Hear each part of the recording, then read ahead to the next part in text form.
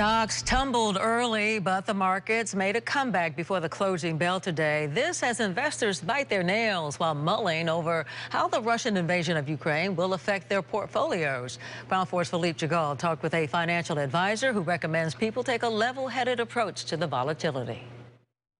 One thing that's impossible for anyone to do is to time the market. That's the wrong approach to liquid assets like stocks. Better to position yourself ahead of time with an awareness of where things are.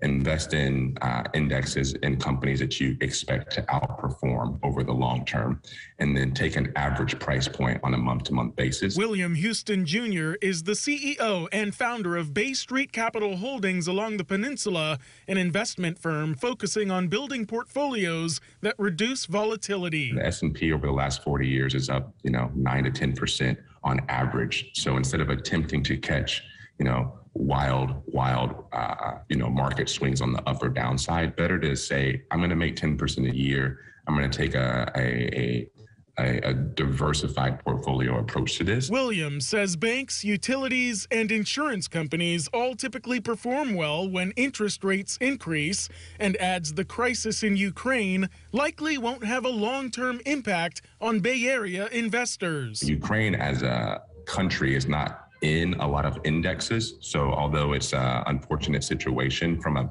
stock market performance standpoint, especially for U.S. investors that tend to have a lot of U.S.-based equities in their portfolio, it's not something that's going to lead to a large correction over the long term. As for cryptocurrencies, he says be cautious. A 4 or 5% allocation to something like that would be okay. You don't want to take a significantly larger bet than that, because if you're not watching it every day, it's not your profession, it's not your career, you're effectively investing in something that you don't understand. And now is not the time to complicate matters. Philippe Djegal, Cron 4 News.